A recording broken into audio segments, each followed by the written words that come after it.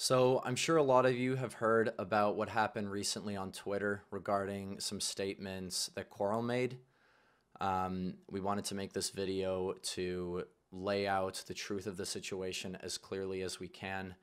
So, with that being said, it's true. Going forwards, Corl will no longer be a part of the PALs.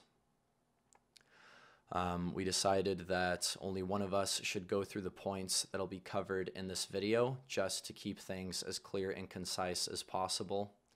But with all that being said, getting into it without going into unnecessary detail, a few days ago, Corl was incredibly rude to a fan on Twitter publicly, and he said some things that we as a group, as well as a lot of the community, felt was completely unacceptable.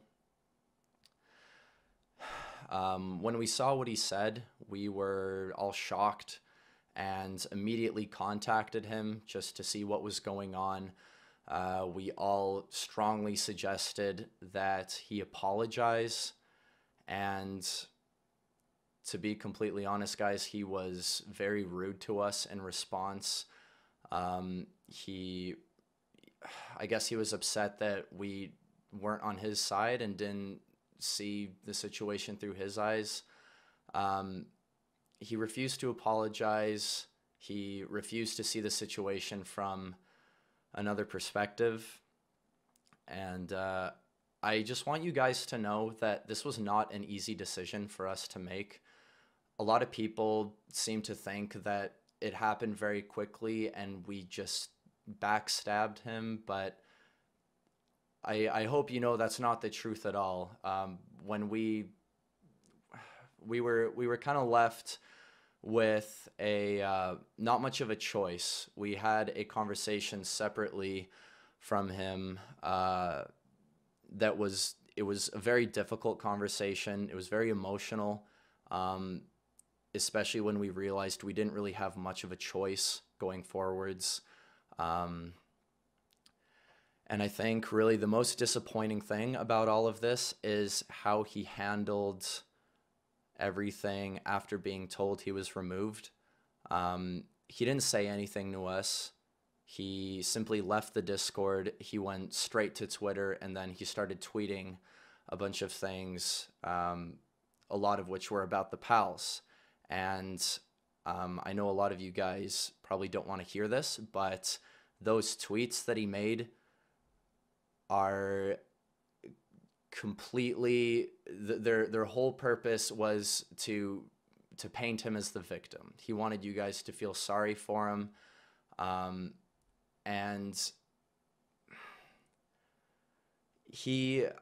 I mean, I don't know. I'm just going to be honest, guys. Like he just decided to start tweeting lies about the PALs. He wanted to drag us down with him. He started saying things like, the PALs aren't actual real friends. We only talk to one another whenever we record videos, which is absolutely not true.